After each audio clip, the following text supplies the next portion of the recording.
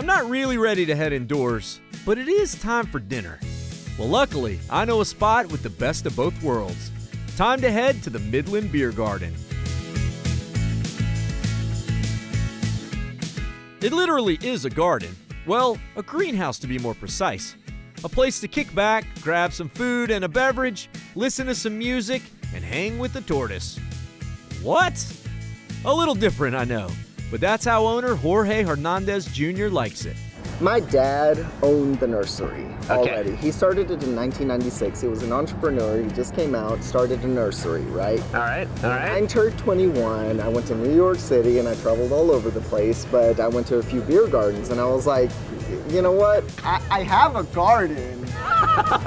Let's add some beer to it.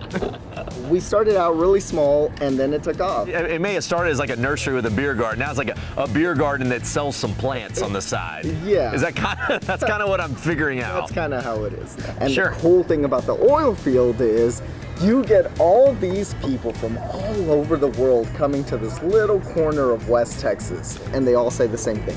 This feels like home. Well, what I love about a beer garden vibe is so much different than the sort of bar that I guess Americans or Texans have known for decades upon decades. A beer garden's a totally different thing. It's about the community. Exactly. It's about the person you're sitting and talking with. Exactly. And there may be music, but it's mostly about friendship. Everything that we do is to promote like person-to-person contact, meeting new people. So that's why we don't have table service. We want you to get up out of your table, go to the bar, get in front of somebody that you don't know and maybe strike up a conversation. So you won't find any distracting TVs. It's about the people you're hanging with. And if they aren't any good at conversation, well, you can always just watch the tortoise eat. Ooh, I'm getting hungry. From this small trailer, you'll find some insanely delicious food, like a burger made of brisket that's ground in-house and sided with some amazing fries and homemade poppers.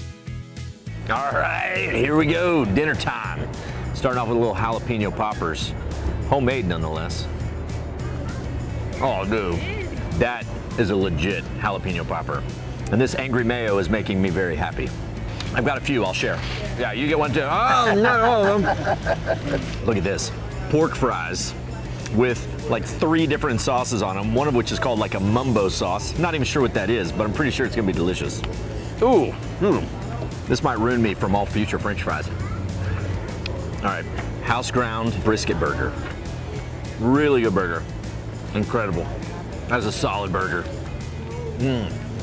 Woo! If you liked this video, chances are you're gonna love another video that's somewhere right about here. Or you can visit thedaytripper.com. But above all, what I want you to do most, remember the Alamo. I'll see all y'all out on the road. Bye con Dios, amigos.